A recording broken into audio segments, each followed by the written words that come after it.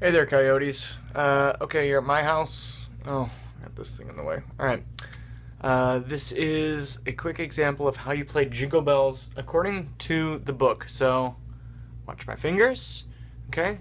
Notice seated position. Hands are up like this, right? They're not over the keys like this. You don't play with flat fingers. You guys nice and up, okay? There's really no reason, Molly. It's yeah, don't, I mean, you can, the camera's up there. You want to say hi? Hello. There you go. There, yeah, that's Molly. Okay. So that would, can I show them an example? No, let me play this first, and then we Dad, can... remember last time when you showed me with the quarter how to put my hand? Oh yeah, that's perfect. Yeah, there you go. Okay, so see my hand here? Okay, Molly's gonna show you. There you go. So you put a pick or a quarter or something on top of it. That's going to show you, if you can balance it on there, that's going to show you that you're in the right playing position. So, and that's going to make sure that whether you're opening or expanding or contracting your hand, which you won't have to do in this case, that's going to make sure you're playing with the fingertips and you've got enough power to push those keys down. Okay, awesome, Molly. Thank you. Look, cool. I just got found the picture. I totally understand. All right, give me a minute so I can teach these kids how to play Jingle Bells. All right. Okay. I shouldn't call them kids. They're young adults. All right. This is Jingle Bells according to your book. Okay, ready? Bye, Dad. Bye, Molly. Love you. Okay.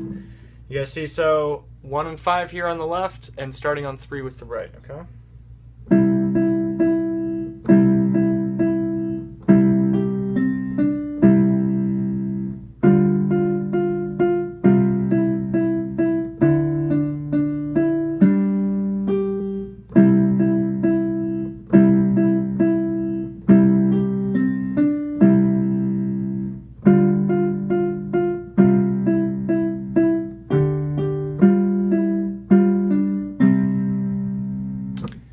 Sorry about that goof at the end. I'm doing it from memory, so I don't quite remember. But yeah, so things to keep in mind, okay? Always start with your hands in the right position.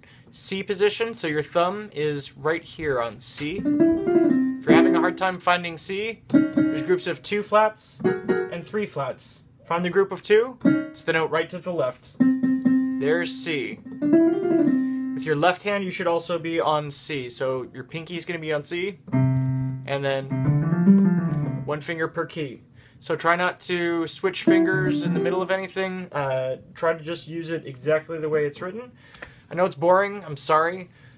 We get to do more fun things later, but we gotta kind of learn all the rules of the road first, then we can start doing some more fun things. So that is Jingle Bells.